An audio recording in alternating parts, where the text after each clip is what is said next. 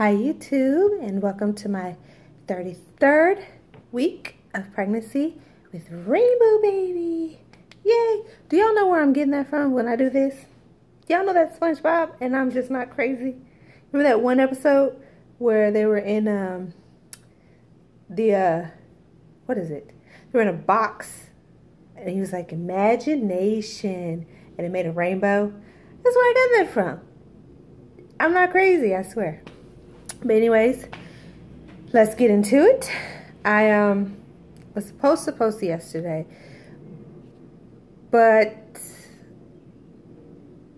I'll explain. My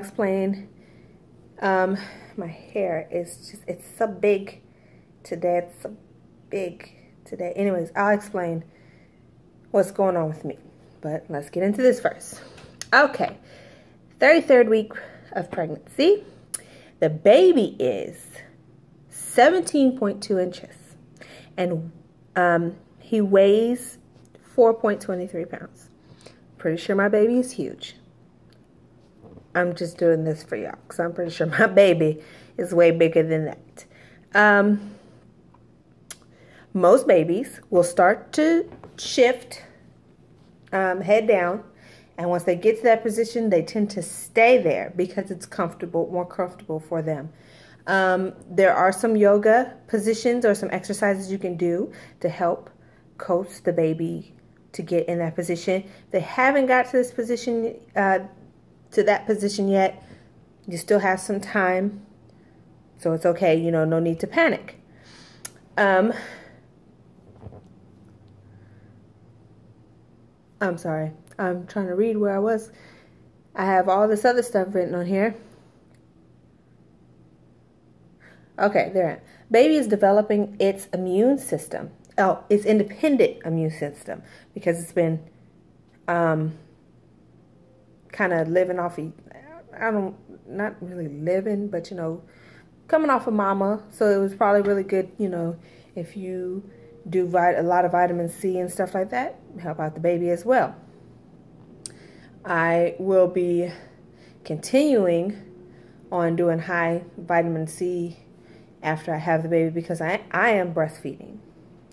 So I want to make sure everything is good with that. Let's see. Okay. That's pretty much it for the baby. Still packing on the fat. I'm going to be packing that on until you get close to labor. Skin is starting to smooth out more because of that, and it's not see-through anymore. It's a nice little pink color. I'm not sure if that goes for African Americans. Probably so. I'm not sure. But yeah, fingernails. The fingernails are starting to move. Wait, I think that's... Yeah, I think that's this week or maybe next week. I think I might be getting ahead of myself. But the fingernails are supposed to be starting to move towards the end of the fingers now. But okay, what's going on with me? I haven't been to the doctor this week. I will be going on the 7th. And I'm actually positive. And if I'm not, y'all can shoot me. Whatever. But I think I'm positive that after my appointment on the 7th, I'm going to be starting to go every week. Every week now. So I have one coming up next week, and I'll update y'all. I'll get y'all updated with that. Sorry. He feels like he has dropped even more. I don't know how that's possible, but I feel like he's pretty much, if he dropped any more, I'd be holding him in my thighs. Like, I mean, he's just so far down. And I feel everything. Every little move he makes down there, I feel it. Sometimes it'll be a jolt and I have to catch myself. Because I'm like, oh, he didn't punch me in my bladder. I'm going to pee on myself in public. because he's doing way too much. I mean, everything. Like, everything. So, there's that. He's dropped. I have been peeing. I'm sorry, my head itching. I have been peeing a lot more because of it. Like I said, he's been hitting my bladder, so I get up more often now during the night to go pee. And it'll be like all of a sudden I'm in a tight, like it's not like, oh, I slowly easing up on me and I might need to go pee soon. No, it's like, bitch, go pee right now. Right now. You have to go. Or you're going to go on this couch. And then be like, oh, gotta go. Gotta jump up real quick and run to the bathroom. And that's how it's been laying in bed at night. Like, I'm still not sleeping the best, but it's better than what it was. And so I'll be sleeping, just falling asleep, getting in there good and comfortable, and then all of a sudden, go pee. Like, and then I have to run down these stairs at night in the dark. So it's like, it's, yeah, bad situation. Sometimes I wake up my husband, he's just like, be careful, going down the stairs. And I'm just like, well, shit, if you hear me fall, I fell. You're just going to have to come pick me up and come clean up the pee. Anyways, it is harder to walk. And everybody who sees me is just like, I will pray for you. And I'm just like, please do. Please do, because it's very uncomfortable. And some people thinking I am further along than what I am. I think the crossing guard at my son's school thinks I'm due any day now because of how big I am. And I'm like, no, I'm only 34 weeks. No time soon. One of the teachers at my son's school asked me today, when are you due? And I'm like, July 15th. She's like, you have a whole nother month? Yes, I do. A whole nother month like this. Yay. Right? So everybody just like they look at me and they're just horrified, like, you poor little lady. You poor baby. I'm just like, hey, what can you do? He's just, I have big babies. Like I said, my son was 8 pounds. As long as he doesn't go past 8 pounds, then Lord Jesus, if he does. Yeah, that's going to be a horrible situation. Anyways, okay, there's that. I started losing my mucus plug a couple of days ago. And I mean, it's nothing to panic over because every pregnancy is different. Some women losing their mucus plug could mean that they're going into labor that night, next day. Some women, it could be a week, couple of weeks, all month before you go into labor. It just depends on who it is and the baby and your body.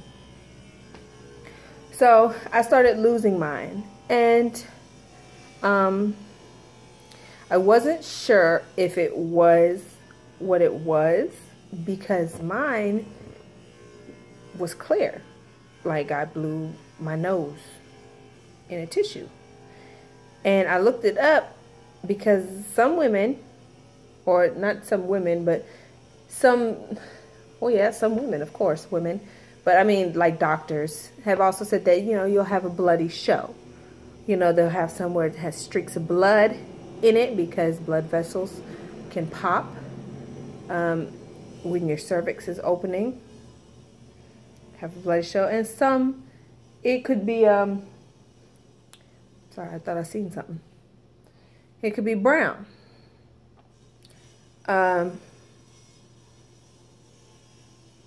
Mine's wasn't. It was clear, mucusy.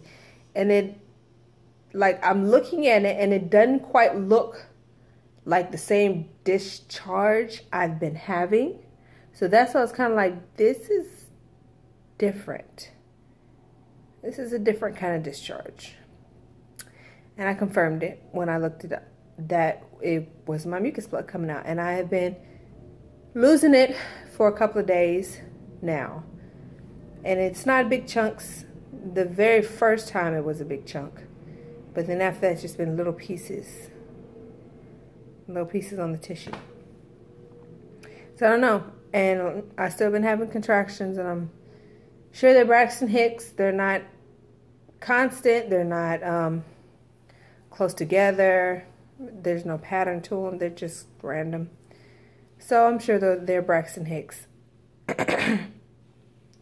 Also, after this happened, after I lost my mucus plug, I mean, as you see, I haven't gone into labor, so it might not be labor signs for me, but I started feeling weird, especially when I'm laying in bed at night, and not so much as like feeling uncomfortable or feeling sick or pain or anything like that. It's just, I felt weird in my stomach. My stomach felt weird. I don't know. And it's really hard to explain how it feels. It's just, I don't feel right. And this has happened ever since I lost the mucus plug. So, I don't know what that means. I'm not going to stress about it or freak out about it. I'm going to let my doctor know on the 7th when I go what's been going on, and oh, sorry, excuse me, and things like that, and see what they say. See if they'll probably check my cervix, especially since I lost the mucus plug. They'll probably check and make sure that it's still closed. We'll see. We'll see how that goes. But here, we're going to do a tummy shot. If I can back up the chair. I've got so heavy, I can't push the chair back no more with me in it. Workout. But there's a tummy shot. And my maternity shirts, this is a maternity shirt, is starting. This is another reason why I know he's dropped. Because my maternity shirts are starting to rise up over my tummy. Like, they're starting to do this. Like that. And I know people can't see my tummy. I still feel self-conscious about it because I feel a breeze. I feel a breeze underneath here, and I'm just like, oh, my tummy's sticking out. This one is starting to rise up a little bit as well. And I wish I had my clothes in storage, because I have a lot of sundresses in storage. And if I had my sundresses, I could put them on and I would feel covered and be comfortable. So here is the tummy. Yes, it has dropped a lot because I'm able to breathe a lot more at times, unless I'm sitting down and then everything is pushed up into my chest. So yeah, belly button, dark, and there's this side too. And it, like I said, it is hard to walk. It is very hard to walk. I feel like a whale. Like I can't even describe how I feel. It's like I feel really big. And stretch marks running all up in here. It's like all this. All of this right here. stretch marks. Straight out like that. That's how my son was. Straight out like that. So maybe I'll bounce back like I did with him. Because I don't know. Because at the end of that pregnancy, I was 150. Last time I went to the doctor, I was 150. Yeah. So I'm probably not going to bounce back. Because I had gotten down to 125 before this pregnancy. Before my pregnancy with my son, I was 98 pounds. So, yeah. I want to thank y'all for going on this journey with me. And I hope to see y'all for next week. For my 34th. Yeah. 34th update with Rainbow Baby. And maybe soon I will update y'all on the name. We've been calling I've been calling him Rainbow. I'm calling him Fat as a nickname. Yeah, so maybe we'll decide on a name soon, especially if he's probably going to try to come early. So yeah, thank y'all. Love y'all. See y'all next time. Bye.